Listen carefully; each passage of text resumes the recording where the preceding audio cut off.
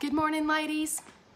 Welcome to Saturday morning Bible study, the Kingdom-Minded Women's Bible Study. I know that every lady who joins me on here is invested in the kingdom of God. She loves Jesus and loves the church. And, well, I say that, maybe you're joining me on here and you don't know if you love Jesus and you don't know if you love the church.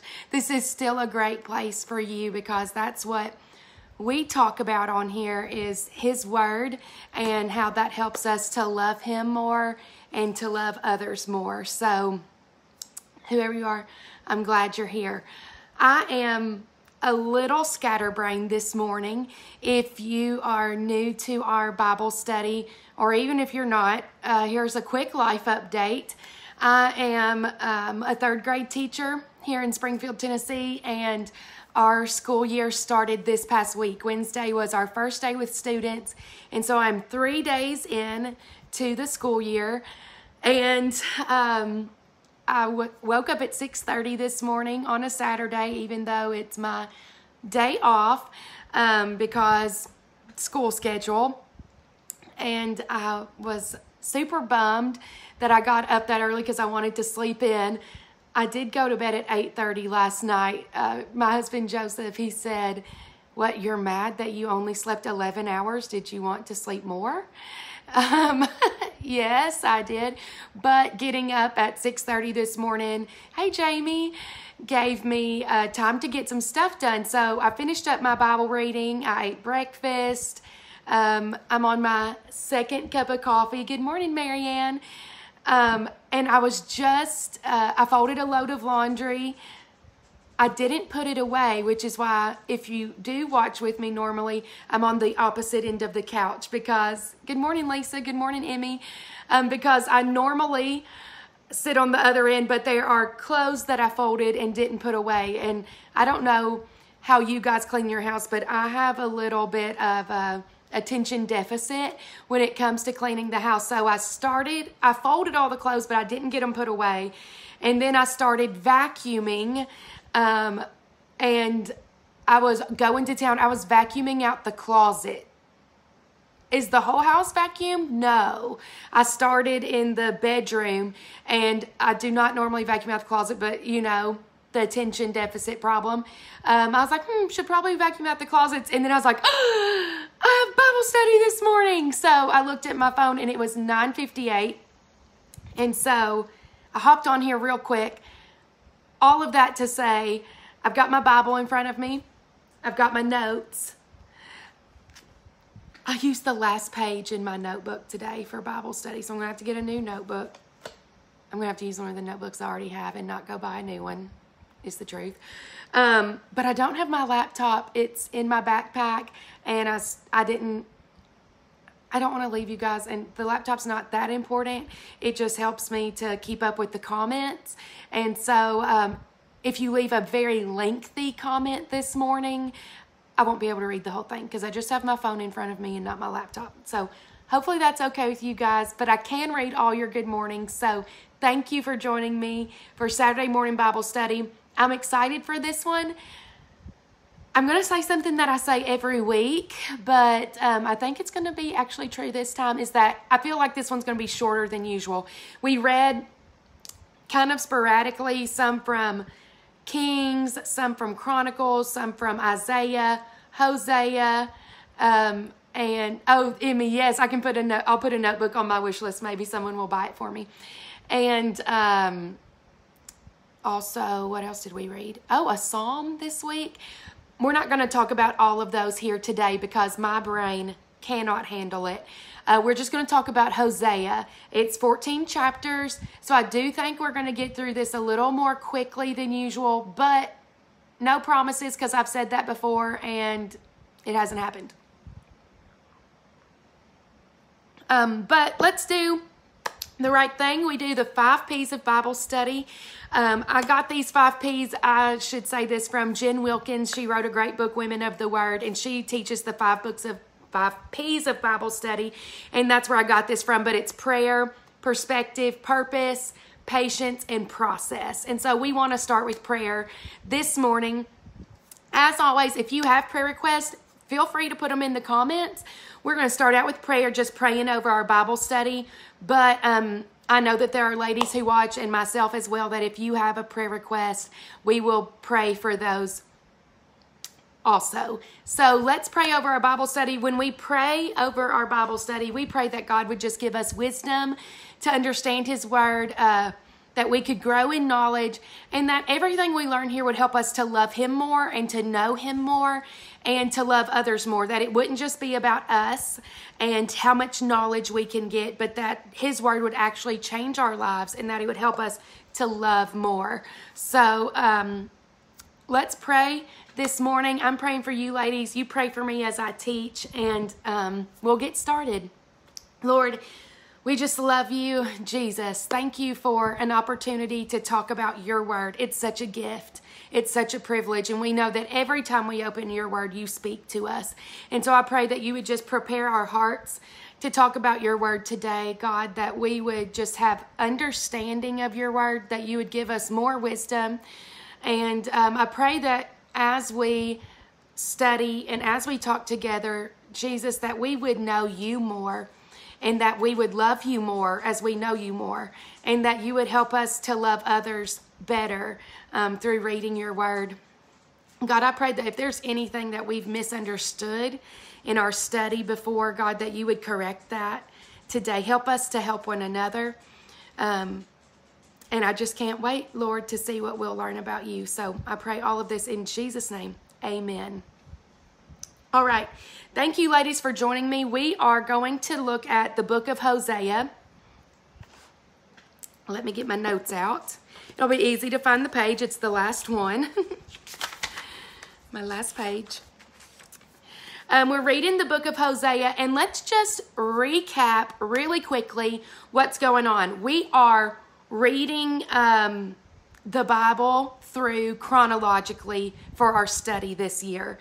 And we started with creation in the book of Genesis, and we've read all the way through to Kings. Now, there are a few books we haven't gotten to yet, and that's because the way the Bible is organized is not chronological. So we have not read Ezra, Nehemiah, or Esther, but we've read all the books preceding those, and then we skipped over that section, and now we've read 1 Kings. We're still finishing up 2 Kings. We've read 1 Chronicles, and we're still finishing up. We still have a few chapters left, I believe, of 2 Chronicles. We've read Job, Psalms, Proverbs, Ecclesiastes, Song of Solomon, and now, while we're finishing up Kings and Chronicles, we're adding in some of the major and minor prophets. And that's because the major and minor prophets, they spoke and they wrote during the time of the kings, and then after the fall of the northern and the southern kingdom, and then things go quiet. And then we're going to pick up with the New Testament when Jesus comes. So we're getting super close to the New Testament, really, especially because a lot of these later books of the Old Testament are short, but some of them are really long. Isaiah's one of them, 66 chapters. It's a long one, and we only read through 38 this week, so we still have a while to go there. But let's give a little context for the book of Hosea. That's what we're talking about. And when we do our 5 P's of Bible study, we've done prayer. The next would be purpose. And we kind of mentioned our purpose during the prayer. Our purpose in Bible study is that we would know God more. Not know ourselves more, which is our tendency to read the Bible and see what we can learn about ourselves and what we should do with our lives and things like that. But our purpose in Bible study is, what can I learn about God, His character? Because when I learn about Him, that affects me and how I live my life. So I'm looking to see, that's my purpose. What can I learn about God here? And then the next thing that we need is perspective. And so perspective is stepping back and looking at the bigger picture when we read a book. And so if we just start reading Hosea from the first chapter with no context, we would think, what in the world is happening in this book? Because it's crazy. Okay, but Hosea gives us a little context himself. And if you're reading chronologically, then this will make sense. But chapter 1, verse 1 says, "The word of the Lord that came to Hosea, the son of Beeri, in the days of Uzziah, Jotham, Ahaz, and Hezekiah, kings of Judah, and in the days of Jeroboam, the son of Joash, king of Israel." And so what we need to remember is that Israel, God's people, about 200 years before the book of Hosea was written, they had a major split. And 10 of the tribes split away to create the northern kingdom, Israel. And there were left 2 tribes, Judah and, was it Benjamin? Oh my gosh, I said that, but that feels weird. I have to go back and look that up. Are the southern kingdom, and we call them Judah. So we have Israel is the northern kingdom with 10 of the tribes of Israel. And then the southern kingdom would be Judah. Yes, I was right. Thank you, Miriam, for confirming that. Judah and Benjamin make up the southern kingdom. We call that kingdom Judah. All right. And so Hosea is writing 200 years after that split. And it says that he writes in the days of Uzziah, Jotham, Ahaz, and Hezekiah, kings of Judah. So he writes during 4 kings, the lifetime of 4 kings, or the reign of 4 kings in the southern kingdom of Judah. Uzziah was a good king. Jotham was a good king. Ahaz was a bad king, the worst king Judah had ever had. And then Hezekiah was a good king. And then it says he wrote during the days of Jeroboam, son of Joash, king of Israel. And Jeroboam was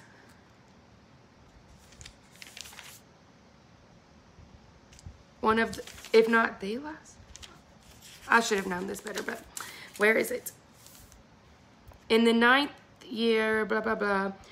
Jeroboam was not the last king of Israel. Hosea was, which is really close to Hosea, which is weird, but Hosea was, but we're coming really close to that. What did it say? Jeroboam was the son of Joash. I was just looking for that.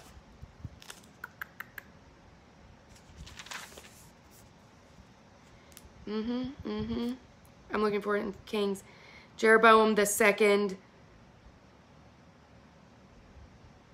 I don't know. Anyways, where's my book? I need to look it up. So, either way, Hosea, while I look this up, was during the, written right at the end of the northern kingdom, because we've talked about this before. The northern kingdom ultimately, and the southern kingdom, is going to fall.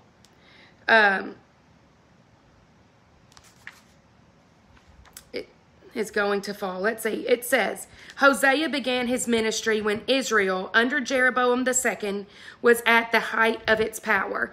Hosea would have witnessed the rapid disintegration and fall of the northern kingdom, going from its peak, the height of its power under Jeroboam II, all the way to its end in less than 30 years. That was something I read this year, as I studied. I did not realize that from Jeroboam II to the fall of Israel was only 30 years. They went from the height of their power, the kingdom of Israel, to their ultimate destruction in 30 years. That's how long I've been alive. 30 years. Can you imagine a whole nation going from the peak of power to their ultimate destruction in just 30 years? Usually things happen a little slower than that, but it happened pretty quickly here. All right. So that's a little background. And so before Hosea came, God had sent Elijah, Elisha, Jonah, and Amos to prophesy, to speak to the northern kingdom. And they had not listened to any of those prophets, but here now God is sending Hosea, and he gives him an extremely odd task. Something that we wouldn't expect God to ask of any of his children, God does to Hosea, but he has a purpose for it, as God always does have a purpose. And we read in chapter 1, verse 2, it says, when the Lord first spoke through Hosea, the Lord said to Hosea, go take yourself a wife of whoredom and have children of whoredom, for the land commits great whoredom by forsaking the Lord. So he went and took Gomer, the daughter of Diblaim, and she conceived and bore him a son. 3 times in one verse it uses that word, but God asked Hosea to take an adulterous wife. The ESV uses some pretty strong language there. And the reason, so some people think maybe this was just like an allegory or an illustration, but from what I read,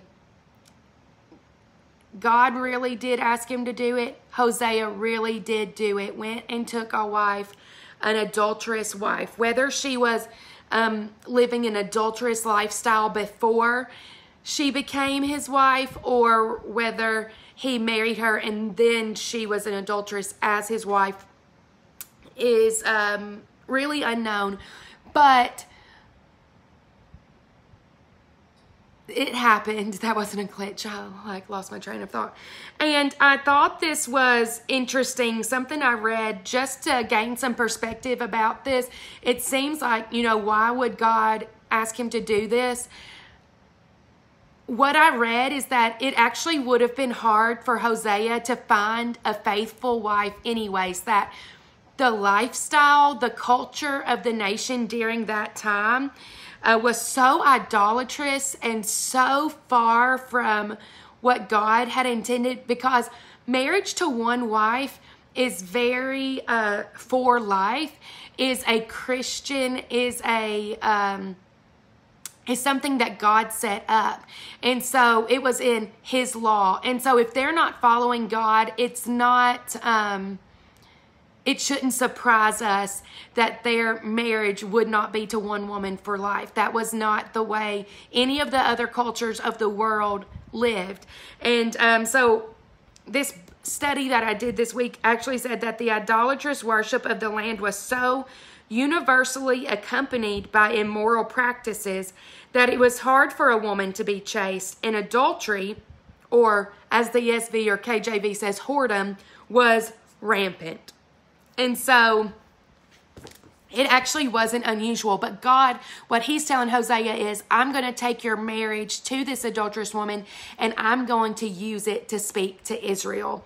And so what happens, just to kind of recap, is that she is unfaithful to him and he continually goes back, Hosea does, to redeem his wife, to buy her back. And they have children together. They have 3 children. The first one is Jezreel, who was named after a city. And it's the city where Jehu, there was like this bloody battle for the kingship. And so Jezreel, it meant that the hour of retribution and punishment has come. And so this was to the northern kingdom, and this is shortly after the northern kingdom fell to captivity to Assyria. And so what Hosea is speaking to the northern kingdom really does happen, and it happens very quickly after he tells them it's going to. The next child is Lo Ruhamah, which means not loved. Yikes, can you imagine having that name as a child? Horrible. And then the third child was Lo Ammi, which means not my people. So God is really sending a strong message to Israel here. We're going to kind of just leave this story that happens in chapters 1 through 3 for what it is, because the way Hosea is written, chapters 1 through 3 are about him and his wife, that he chooses this wife. She's unfaithful, she's adulterous, and then chapter 3, Hosea redeems his wife. You could read this as a story about Hosea and his wife Gomer, Or you could replace Hosea with the Lord and Gomer with Israel, and it would be the same. It would be the same story, because God used this situation with Hosea and his wife to speak about and to his people Israel. And that's what chapters 4 through 14 are. And so we're going to look at chapters 4 through 14, but we're going to come back and look at some of these verses from chapter 1 through 3 as well. So let's look at chapter 4. And there was something really confusing to me as I read this. Chapter 4, he keeps referring to Ephraim, which was one of the 12 tribes. Joseph, going all the way back to Joseph, Joseph's son was Ephraim, right? And that became one of the 12 tribes. And I kept thinking to myself, like, I thought he was writing to Israel, but is this book, maybe it's just to Ephraim? I'm not sure. And so upon further study, I found out that Ephraim would have been the most centrally located tribe or city in Israel, and it was the largest. So when he speaks to Ephraim, he's speaking to all of Israel, but he's calling them Ephraim. And I want to look at chapter 4, verse 1. It's really the crux of the problem here. It says, "Hear the word of the Lord, O children of Israel, for the Lord has a controversy with the inhabitants of the land." Here's the problem. There is no faithfulness or steadfast love, and no knowledge of God in the land. That was the main problem. And this is something that I kept seeing come up over and over again in the book of Hosea. It's what's brought up over and over again, is that there is no faithfulness or steadfast love, and there's no knowledge of God. I actually wrote in the margins of my Bible, when I got to chapter 8, verse 12, it says, "Were I to write for him my laws by the 10,000s, they would be regarded as a strange thing." And then verse 14, "For Israel has forgotten his maker and built palaces, and Judah has multiplied fortified cities. So I will send a fire upon his cities, and it shall devour her strongholds." Two things that stood out to me over and over again through the book of Hosea, and even throughout the reading in Isaiah that I did this week, is that God just wanted two things. He wanted Israel to love him, to be faithful to him, and to know his law, to know his word. And I actually, when I went to write it the first time, I wrote that God wanted Israel to love his law and to know him. And I was like, well, actually, shouldn't it be the opposite, that we should love God and know his word? Guys, I think they're interchangeable. I think it's the same. We should love God, love his word. We should know God and know his word. The book of John in the New Testament tells us, "In the beginning was the Word, and the Word was with God, and the Word was God." So you cannot love God without loving his word. You cannot know God without knowing his word. And that's what really stood out to me in the book of Hosea this week. And I think that is what I learned about God this week, is that if I want to love him and I want to know him, I have to love his word and know his word. And that was the problem in Israel. They did not know the word of God, so they could not know their God. And we have seen this in Amos and Micah, both of those minor prophets. They said that they went to the kings of Israel to speak the word of the Lord, and the kings of Israel told them, "Stop. We don't want to hear it." Let me look very quickly. I want to look up this verse. I should have written it.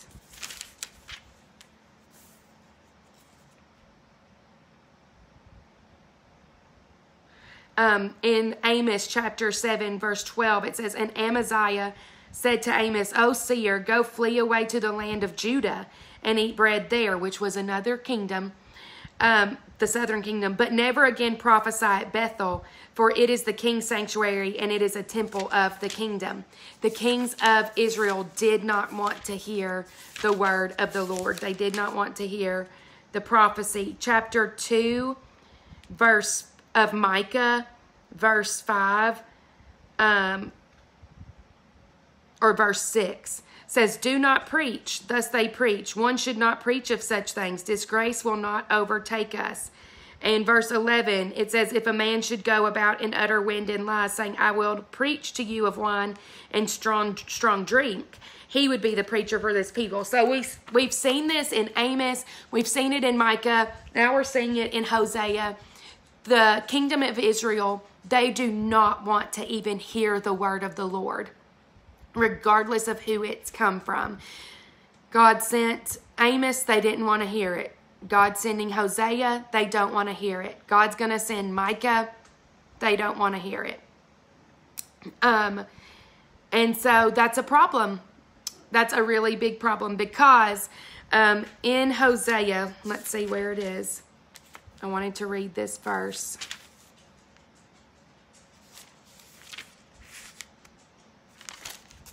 Where is it? Maybe it was here. I know I read it. Maybe I read it in Isaiah. There's one book. It might have been in Isaiah because there is one. Oh yeah, here it is. We keep hearing this phrase in, and it's what it says in the ESV, throughout the prophets, I think mostly in Isaiah, where he talks about the plumb line. And the plumb line would have been a tool to make sure that a wall was straight up and down. So it's a standard by which things are measured. And in Isaiah chapter 28, verse 17, he says, and I will make justice the line and righteousness the plumb line. This is a huge problem with the northern kingdom. They don't know God's law, so they don't know him. So there can be no justice. There can be no righteousness. And which means that they have broken their end of the deal. They are not keeping up their end of the covenant. God told them, if you will be my people, I will be your God. They're not being his people anymore. They don't even know him. And so chapter 6 of Hosea, verse 3 says, let us press on to know the Lord. This is Hosea begging, pleading with the kingdom of Israel to know the Lord.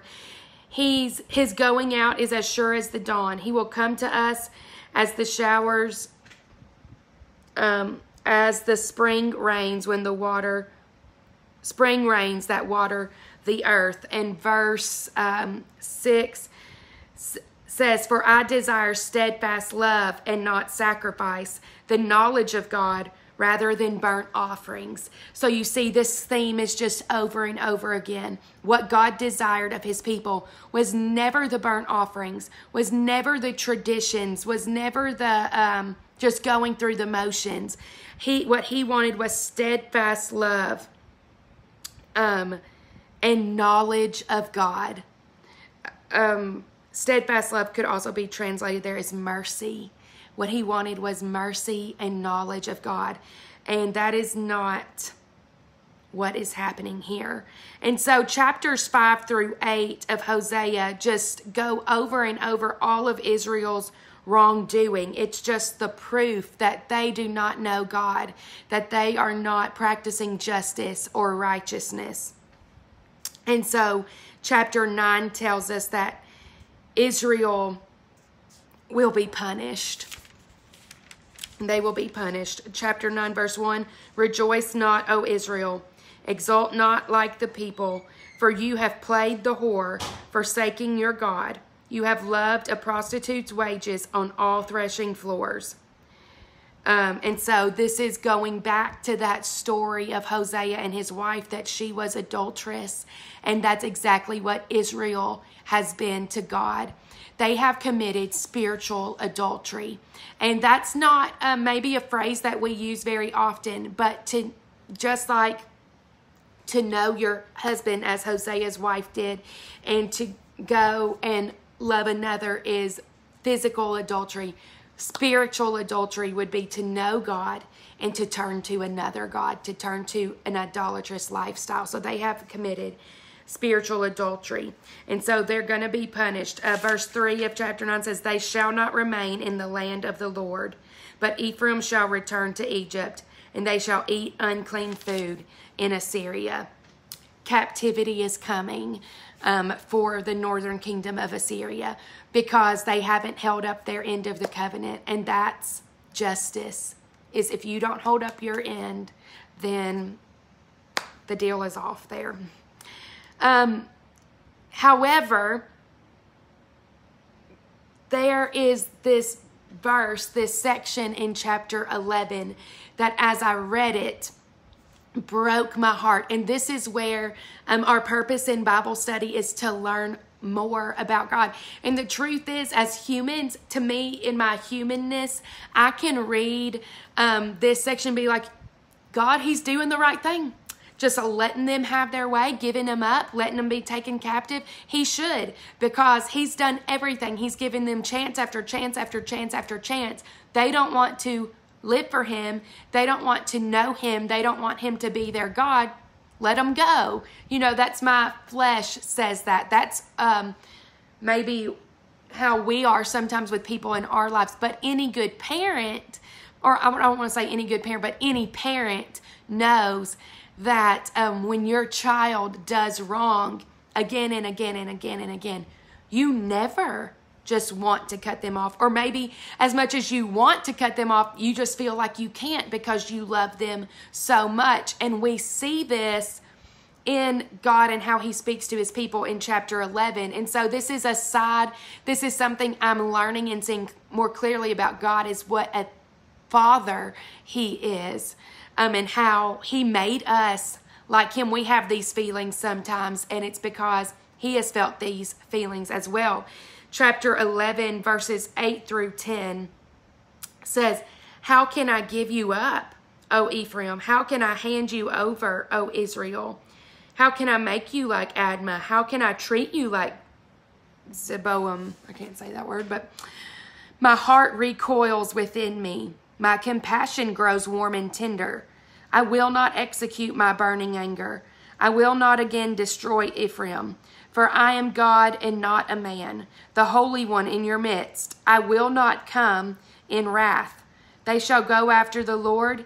He will roar like a lion, and when he roars, his children shall come trembling from the west. They shall come trembling like birds from Egypt, like doves from the land of Assyria, and I will return them to their homes, declares the Lord. So this is where we see the true heart, the true nature of God, his grace and his mercy. You're going to have to be punished, is what he's telling Ephraim. You're going to have to be punished, but I can't punish you forever because I love you. It breaks my heart to allow you to go through this. It broke God's heart to let them go. But they didn't want him. And so they had to face the consequences of their actions. But he tells them, I'm going to bring you back. There will be restoration. And we've talked about this in past weeks, that God is setting up. He's setting Israel up for just the greatest comeback, the greatest opportunity for restoration. But they have to go through these consequences. They have to come to a place of repentance so that he can restore them. Chapter 13, verses 4 through 6 says, but I am the Lord your God from the land of Egypt. You know no God but me, and beside me there is no Savior. It was I who knew you in the wilderness, in the land of drought. But when they had grazed, they became full. They were filled. Their heart was lifted up. Therefore they forgot me. So I am to them like a lion. There's that comparison again. Like a leopard, I will lurk beside the way. I will fall upon them like a bear robbed of her cubs. So again, he's saying, you've done this before. You did this in the wilderness. You forgot about me. And so what happened in the wilderness? You had to wander there for 40 years. That's what's happening again. You've forgotten about me. And so you're going to have to wander for a little while until you repent. Chapter 14, verse 8. O Ephraim, what have I to do with idols? It is I who answer and look after you. I'm like an evergreen cypress. From me comes your fruit. Whoever is wise, let him understand these things. Whoever is discerning, let him know them. For the ways of the Lord are right, and the upright walk in them, but transgressors stumble in them. He's pleading with them in these last few chapters to repent and turn back to him. It's too late for now. There are going to be consequences. You're going to be taken captive. But if you repent, if you turn back, I will restore you. I will restore all of these things to you. And that's what happened with Hosea and his wife. If we go back to chapter 2, verse 14 says, Therefore, behold, I will allure her and bring her into the wilderness and speak tenderly to her. And there I will give her vineyards and make the valley of Achor a door of hope. And there she shall answer as in the days of her youth, as at the time when she came out of the land of Egypt. It's Hosea talking to his wife, but it's the Lord speaking to the children of Israel. You're going to wander like you did before. You're going to experience wilderness times, but I will make a door of hope. I love that. Verse 16 says, And in that day declares the Lord, you will call me my husband, and no longer will you call me my Baal. For I will remove the names of Baal's other gods from her mouth, and they shall be remembered by name no more. And I will make for them a covenant on that day with the beasts of the field, the birds of the heavens, the creeping things of the ground. And I will abolish the bow, the sword, the war from the land. And I will make you lie down in safety. And I will betroth you to me forever. I will betroth you to me in righteousness and in justice, in steadfast love and mercy. I will betroth you to me in faithfulness, and you shall know the Lord. What a sweet promise and a sweet hope for the children of Israel. God is going to provide a door of hope for them. And we get to read all about it, and we get to be a part of it today. And he still does this for us in all of our wandering in the wilderness. He always provides a door of hope. I wanted to read, there was one more thing that I read as I studied this week. It talks a lot about Israel's wandering, and this wandering began all the way back in the wilderness when they were delivered out of Egypt, and then they made the golden calf and all of this stuff, and they didn't believe God for his promises of the promised land, so they had to wander in the wilderness for 40 years. And during Hosea's lifetime and during his ministry, a new time of wandering begins when they're taken captive. And so their land is taken away from them, and they become a nation without a homeland. And what I wanted to mention here is that the wandering that begins in Hosea's lifetime has continued with relentless persistence throughout all of history, through centuries, for the Jewish people, more than any other nation. It's not just biblical times, but even in modern history, that they have wandered without a nation to call home, and they've had to fight for a land to call home for centuries. We read about God's covenant with his people and his relationship with the nation of Israel in the Bible, like it's history, but it's also it's present day, going on in present day as well, and in modern history as well, and in our lives as well, because we become a part of this covenant when Jesus comes and opens up the door for all of us. So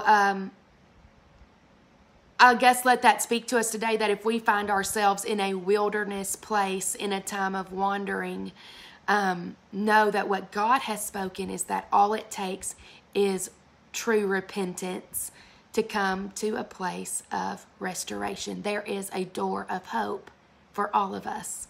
So I love you guys.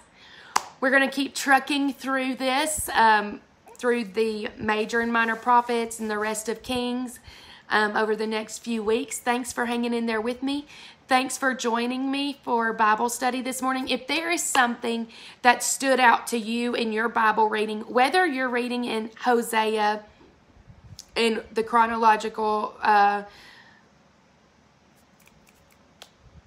plan, that's the word I was looking for, plan that I'm reading, or not, if you're reading something else, I still would love to see what is it that the Lord has been speaking to you through your reading this week. Be sure to leave a comment for me. What is it that you've learned? Is there anything that stood out? Is there anything that I messed up, I missed? I take correction for sure, or additions. I would love to see what is it that you've learned in your Bible study this week. Be sure to share it with me, and I'll see you guys next Saturday. Bye.